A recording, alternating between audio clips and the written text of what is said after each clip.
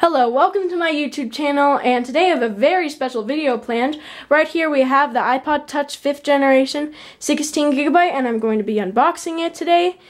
This is the third time I've unboxed it because the first time I was just so excited, and the second time I did an unboxing with my friend, and you can check that video out right here. It'll also be in the description box. But this is our formal unboxing, and we're going to take a look around, and then I'll have a review out later, so stay tuned. So here's the box that it shipped in, nothing too exciting. So let's go ahead and open it up. And inside there's the iPod Touch. So you just remove it, and then you can undo this little case thing. Open that up, and there is your iPod Touch 16GB. So to open it, you have a little tab to pull here. It's orange, and you just peel that off. And then the box will open up like a clamshell, and now you're ready to remove your iPod Touch. So there's a little tab here, and you pull that to release the iPod Touch.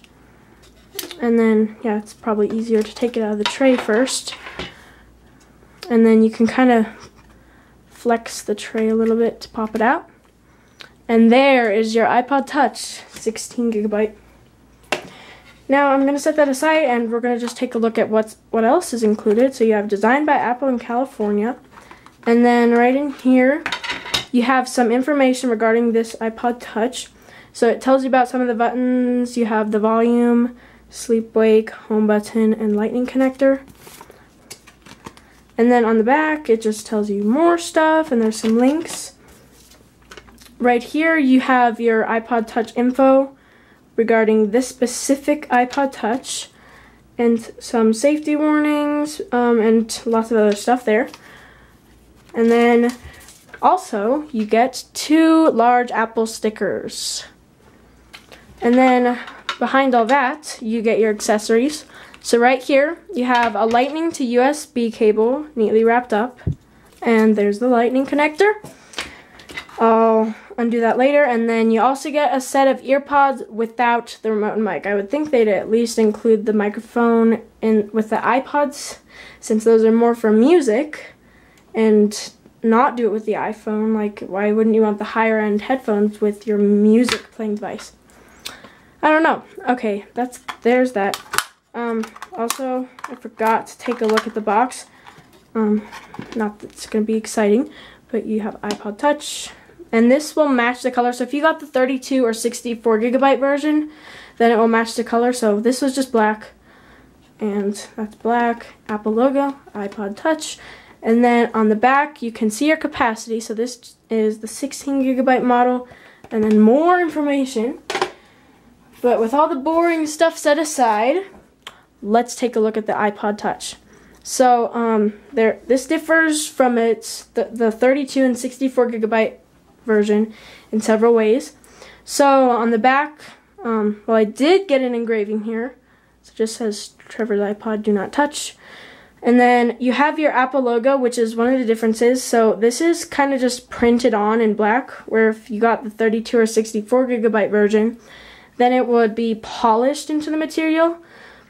Down here you have some legal information and other stuff.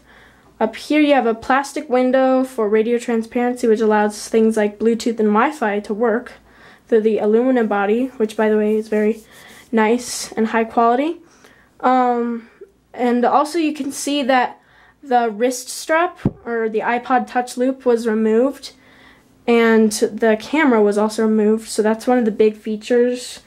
So if you want the camera, you have to get the 32 or 64GB model.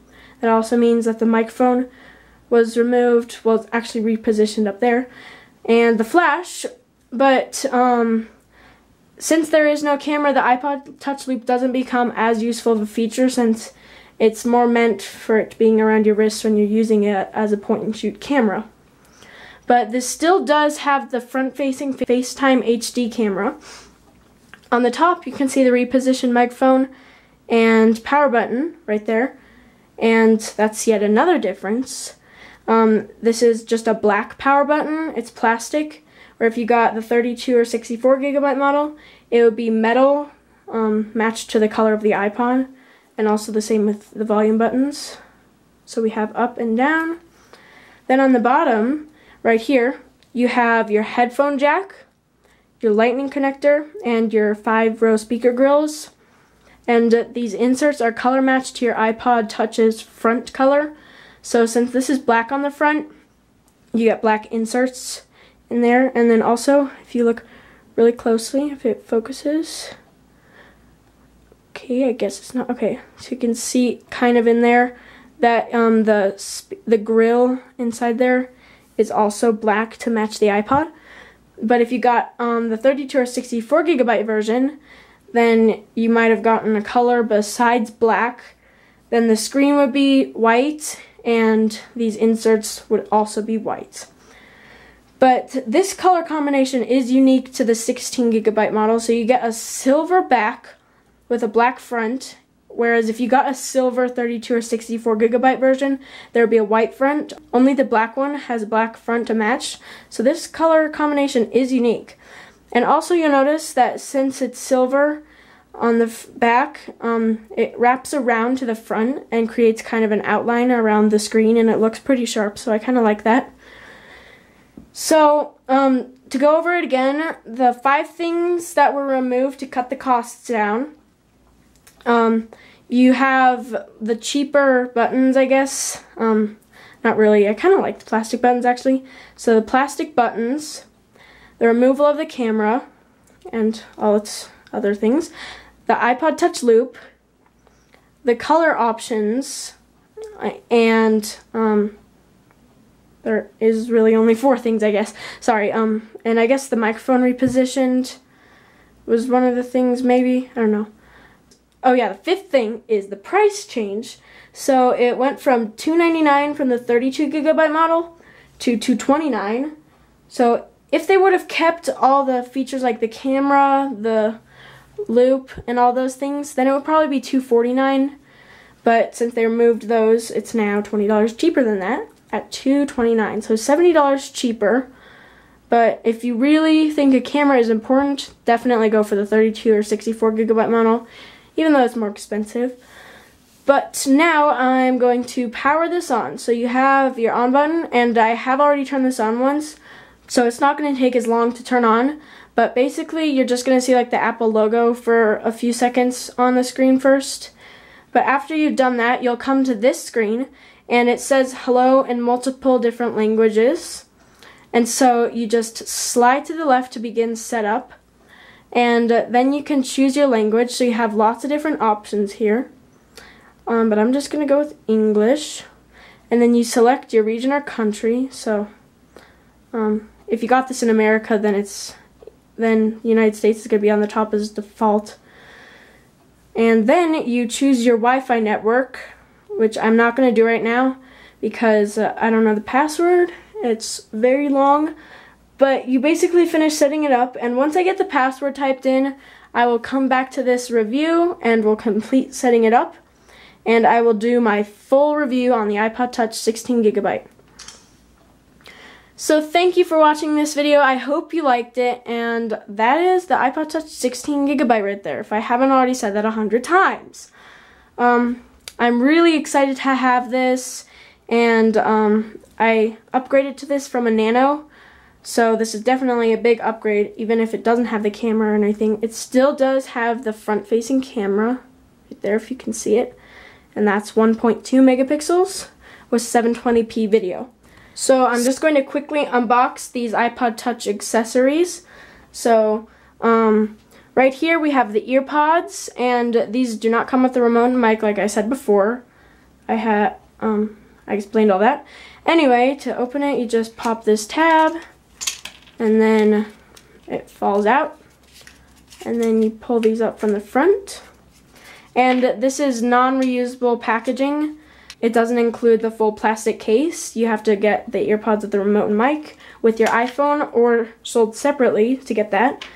But these are different than the ones with the mic. in two ways. The first, obviously, is that there's no microphone on here. And the second difference is this little slider right here. So, it covers both sides of the wire.